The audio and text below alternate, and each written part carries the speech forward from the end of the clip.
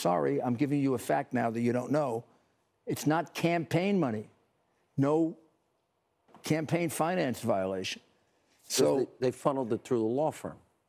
Funneled through the law firm, and the president repaid it. Oh, I didn't know he did. Giuliani said that the president reimbursed his lawyer, Michael Cohen, for a $130,000 payment in essentially hush money that the lawyer had made to an adult film actress just before the 2016 election.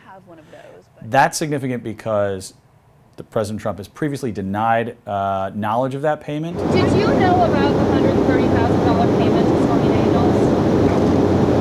And Cohen has indicated that he paid this money out of his own pocket, essentially, although he's always been fairly careful to avoid denying specifically that the president might have repaid him. So Giuliani said that he was saying this now and putting this new information out there because he wanted to essentially close the door on any discussion of possible violations of campaign finance law. Giuliani's point is that there was no campaign money in this, so it couldn't have violated campaign finance law.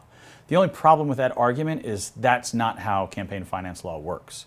There are other ways in which using non-campaign money could still amount to a violation of campaign finance law.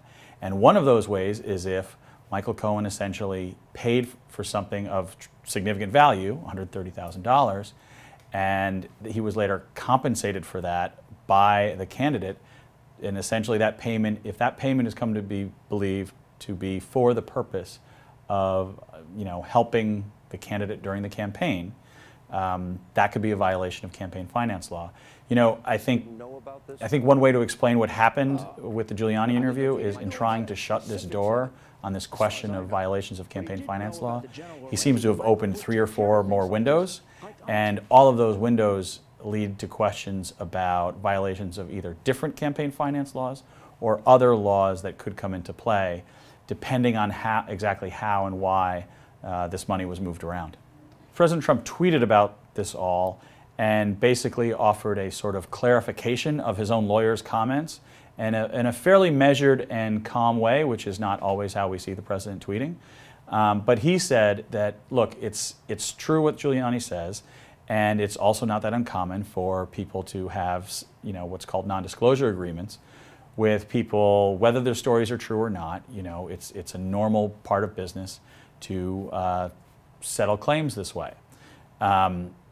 That's certainly an argument he's open to make, but I think some of what Giuliani says has raised questions as to whether that's all there is to this story. Certainly the president's position is that's all there is to this story. But I think, frankly, Giuliani has made a number of statements that suggest there might be more behind this.